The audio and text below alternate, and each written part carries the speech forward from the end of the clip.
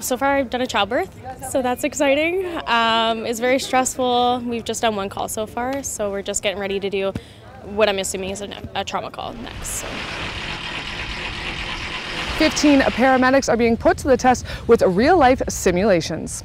We are doing immersive simulations for our paramedic students that have just finished their program yesterday. It's getting them ready for their practicum where they're going to be working with a BC ambulance preceptor for the next 3 months and working in hospital as well. So our patient is going to be on the other side of the lake and there's no ambulance ground access. Air ambulance is not available or able to get in there. So we're going to access the patient using boat, and then the patient will be brought back, treated, and then transported by ground ambulance to our hospital here. It's very hands-on, so being a paramedic, you're out seeing patients around town and in rural areas, so this is kind of simulating that. We actually have never worked on an ambulance or been outside of the gym. We've been doing simulations in the gym and on the gym floor, so this is simulating kind of real-life experiences, like in different terrain, different environments. I mean, we know this isn't real life, but it's different going from just practicing on each other and not really having it look like they're really bleeding or anything's really fractured, and they do a really good job with the makeup and everything here to make it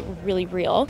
These are kind of your 1 in 100 or 1 in 1,000 type calls, but the pressure that it puts onto the students and the experience that they get is what they're going to feel when they're going on their first calls in practicum. And a call like this could occur on their first call. For Castanet News, I'm Alana Kelly in West Kelowna.